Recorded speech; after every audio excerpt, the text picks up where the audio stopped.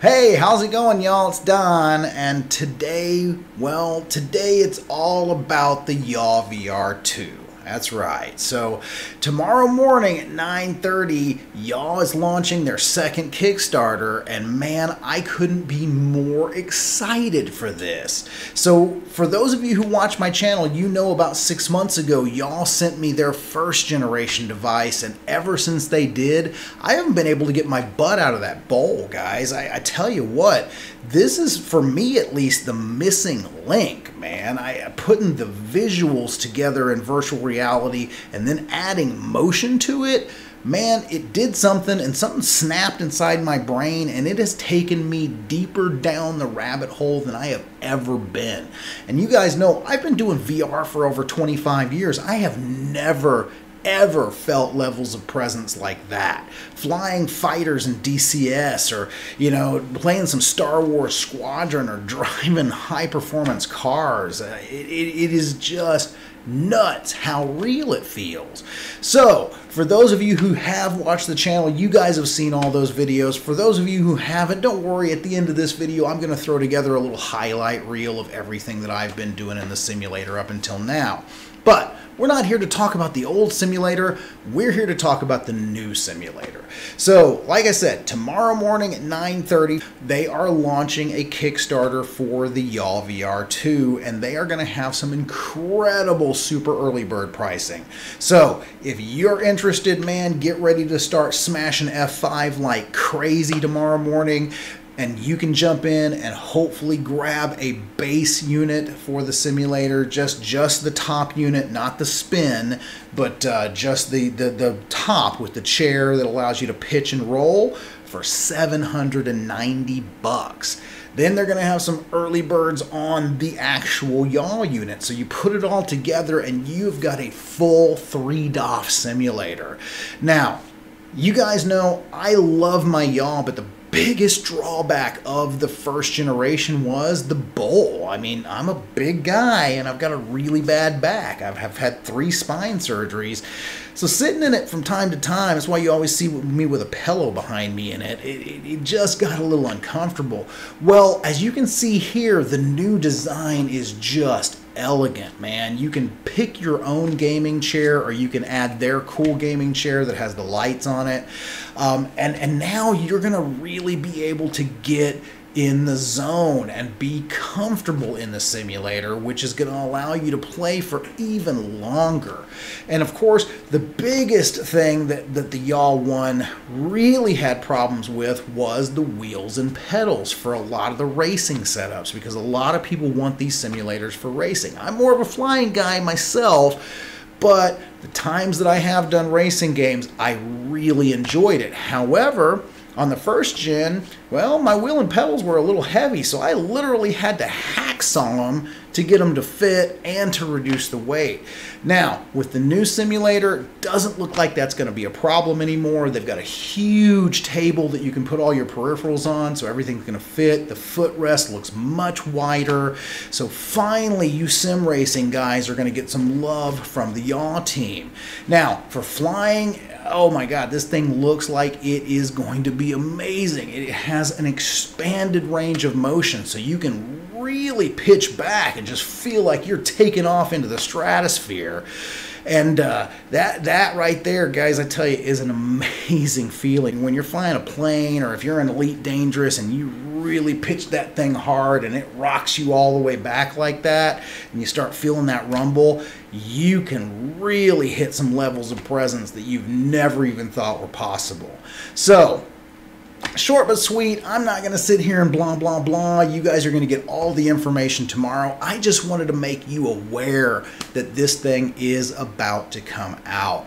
So I think we'll close out the video today with just some of my highlights and some of the fun stuff that I've been using the Yaw for over the last 6 months.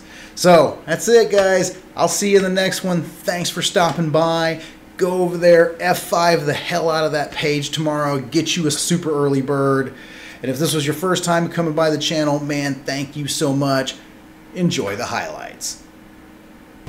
Oh, come on, come on, come on, come on, come on, come on, come on. Oh, come on. I had his ass. Ah. Gotta figure out how to arm my missiles. Whoa! Uh-oh. Oh, did that? They just blew off my wing! Oh my god! Oh, this is wild. Whoa, this is... Oh, man. Okay, so I highly recommend that anybody who suffers from severe motion sickness never try what I'm doing here. Because, oh man, you'd be losing your lunch right about now, but this feels amazingly real, and it's really starting to freak me out that I'm about to hit the ground like really hard. Whoa, God, this is like, the pitch is like really intense. I did turn it up just a little bit, because I really wanted to see how much this would work, but wow, oh. I can't tell you how real that feels. Oh God, I don't want to know how real this is going to feel. Hey. Here we go. Here we go. Lord. Oh man, that gets you right there. So you actually feel some G-forces. Whoa, whoa. Oh, that was cool how all the rumble just stopped. Whoa! But, yeah, I drove all over this place today doing Grubhub and DoorDash. Yeah, there's Hammond's Tower. There's the stadium. That's MSU, where I used to work. You bastards. I'm not going to go there. Oh, whoa, oh God, I love that feeling.